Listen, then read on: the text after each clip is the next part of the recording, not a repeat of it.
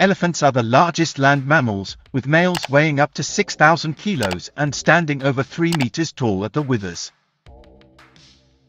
Such a large animal is a formidable opponent for any predator.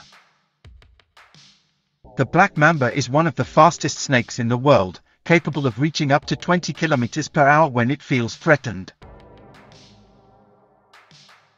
This makes it a highly efficient predator and also a difficult snake to escape from. If a black mamba bites an elephant, the chances of the elephant dying are very slim. The black mamba is one of the most venomous snakes in the world, with an extremely potent venom that can cause paralysis and respiratory failure in smaller animals, such as small and medium-sized mammals.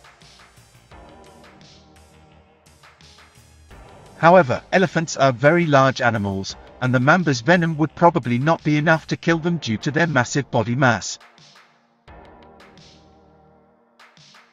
It is possible that the venom of a black mamba may cause some local reaction, such as swelling or pain at the site of the bite, but the elephant, due to its size and endurance, has a great ability to fight off the effect of the venom.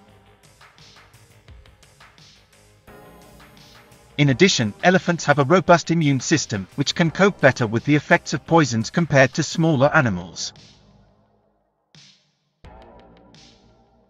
If the elephant is bitten, it is possible that it will experience some discomfort or even a temporary effect, but it would not be fatal as it would be for a much smaller animal.